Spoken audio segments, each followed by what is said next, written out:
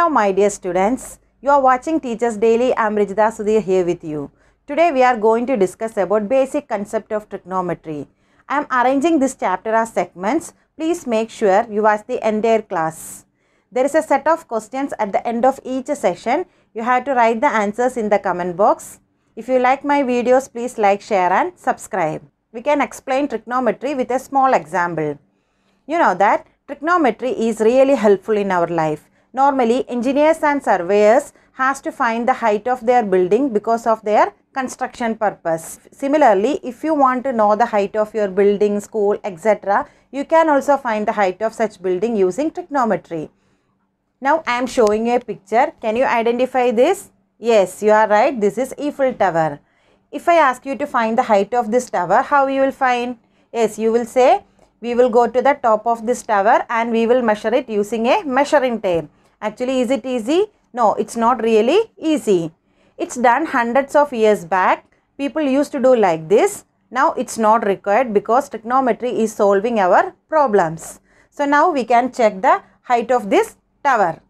So, now you know that this is the tower. This is the height of this tower. Now, I am standing here. This is the horizontal distance between this tower and where I am standing. So, first you have to find the horizontal distance between the tower and where I am standing. So, let's see how it will be. So, this is the height of this tower. Now, I am standing here. This is the horizontal distance between this tower and where I am standing. Suppose this is 300 meter. And so, I am giving a name for our tower ABC, right angle at B. So, here what is the height of this tower? AB is the height of the tower. So, we found BC. BC is the horizontal distance between the tower and where I am standing. So, after finding the horizontal distance, you have to find the angle. So, I am taking angle C as my reference angle. So, after finding the angle C, you have to look at the top of this tower. Suppose this angle is 45 degree. Before solving this question, you know that I haven't taught you what is trigonometric ratios. You don't worry, I will be explaining in detail in coming sessions. So, let's see what is the height of this tower. So, you know that there are 6 trigonometric ratios: sine, cos, tan, cosec, sec and cot. So, I am taking tan here. So, now I am writing here tan 45. So, let's see what is tan. Tan means it is the ratio of opposite to base. So, instead of opposite, you can write perpendicular also. Similarly, instead of base, you can write adjacent. Now, let's see in this triangle which one is opposite side and which one is base. So, here you know that this is our reference angle.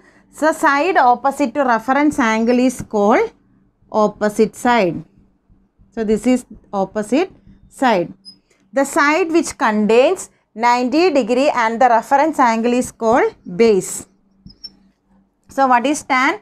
Ratio of opposite. So, what is opposite here? AB. And what is base here? BC is equal to tan 45. AB is, so we don't know what is AB, that we have to find. So, I am taking this as H, that is our height. So, what is BC here? That is base 300. So, is equal to tan 45. Tan 45 is 1. So, there are values for trigonometric ratios that we can learn in coming session. So, H divided by 300 is equal to 1. So, when you do cross multiplication, you will get H is equal to 300 meter. From this, you can understand trigonometry is really easy to solve such type of question. Similarly, we can try with one more question. This example is related with our daily life. So, you can see AB is our height, BC is the base and AC is the hypotenuse. So, here one person is whitewashing the wall that we took as H. So, this is the wall. So, here you can see AC is his ladder.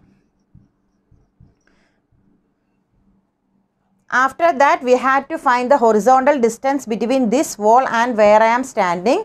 I am taking this as 10 meter. You know that after finding the horizontal distance, you have to find the reference angle. So, I am taking this C as my reference angle. So, after finding the horizontal distance between, you have to look at the top of this wall I am looking from here now. So I got this reference angle is 45 degree. Let's see how we can solve this question. From this, what we can write here? Tan 45 is equal to, according to tan 45, what is the opposite? Here you can see side opposite to reference angle is opposite side. So this is opposite. The side which contain 90 degree and the angle is called base. So let's see. So tan 45 means opposite to base.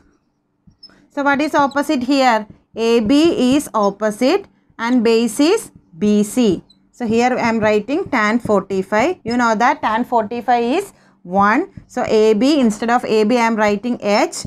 Then BC. So what is BC here? We already found the value of BC, that is 10. So now you can simplify. So H is equal to 10 meter. From this you can understand the height of the wall is 10 meter. From this you can understand trigonometry is really easy to solve such type of question. I am ending today's session. If you like my videos, please like, share and subscribe.